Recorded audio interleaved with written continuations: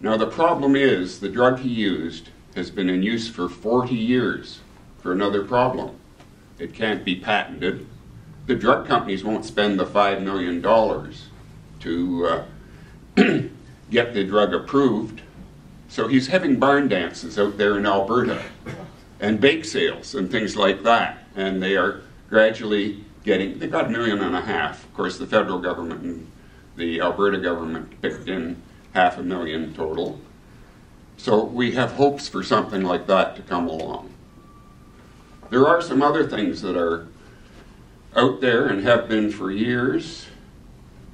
I tried them with Michael a little bit, but he didn't want to go on a strict vegetarian or vegan diet, which apparently works for some people. We tried a little bit of Essiac, a herbal compound from the Ojibwe Indians in northern Ontario. And some people say it works. Sir Frederick Banting allowed one of his patients who had cancer and diabetes to try it, and that patient was cured of both cancer and diabetes. So there are rays of light out there. We hope that one day we will be rid of this scourge of cancer. Right now it's estimated that 1 person in 6 has cancer cells in their body that might lead to problems. And it's estimated in 10 years it'll be 1 in 3. Why? We don't know. Is it the environment? Is it pollution? Is it fluoride in the water? No one knows. Some people even say it's mercury in your teeth and say to people, get all your teeth out and gum it.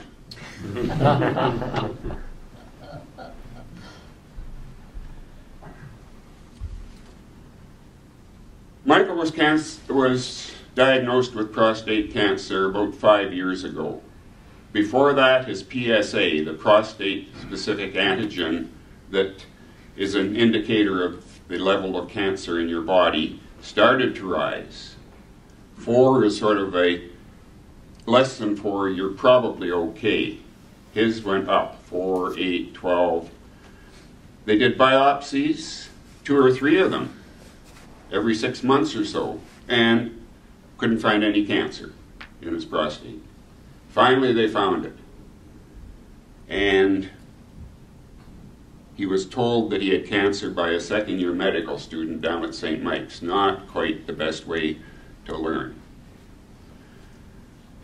Anyway, we tried various things. The first thing they tell you to do is watchful waiting.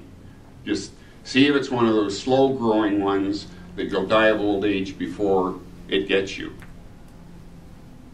Well, it kept going up.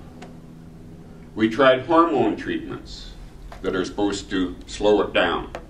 It kept going up. We tried 41 sessions down at Princess Margaret of radiation. Going 5 days a week down there, he and I, and him getting under the X-ray machine, all that sort of thing. Hey, it worked. The PSA went from 75 down to 0.2. We celebrated. But 6 months later, up it started again and again. We tried chemotherapy, which really wrecks your body. First session, he survived, and hey, he kept most of his hair. Second session, it was really hard on him. At the end of that second session, back in the spring, he said to the doctor, you know, will I see Labor Day?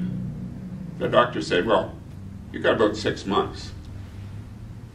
That was a prediction that we hoped wouldn't come true, but it did.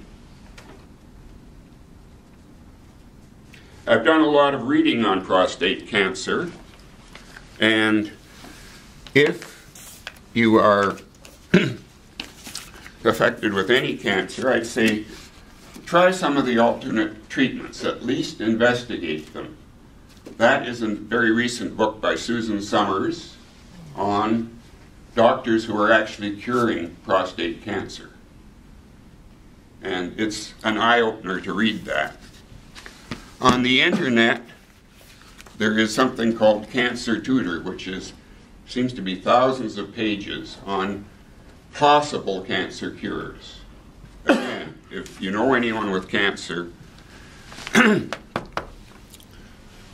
them check that out and see if there's anything that might work for them. Doesn't work for everyone, all these things, but they do work sometimes for some people.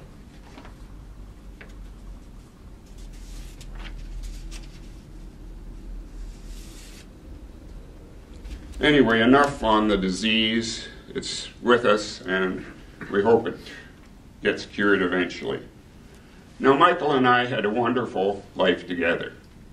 We met about almost 30 years ago, and we clicked. We both had the same cameras. The Minolta. We could trade lenses around. We had a mutual friend, Dr. Dale McCarthy, who was a real friend to us. He had us out to parties at his place and all that sort of thing, and we got to know some of his friends. We met at our apartments. We had 2 apartments, and I met his parents. He met some of my friends. I met a lot of his friends, especially Terry, who was still a student at that time. Of course, he's always still learning. He's back learning how to write novels. We went to Montreal together and met his family there, lived at 400 Beatty for a week. Charlie said sorry. Charlie is one of his brothers who has the family house, but he's ill right now. He came up to Owen Sound lots of times. He helped me with my open water scuba classes, helped keep records for that. He liked going out on the boat. He did ride around on the back of the motorcycle a little bit, but he really didn't like that too much.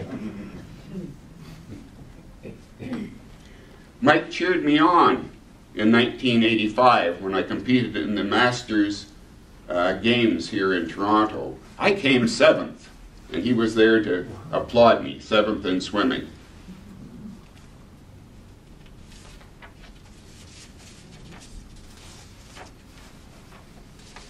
After a couple of years, we were living in 2 separate apartments, visiting back and forth, and he had a good suggestion. Why don't we buy a house together?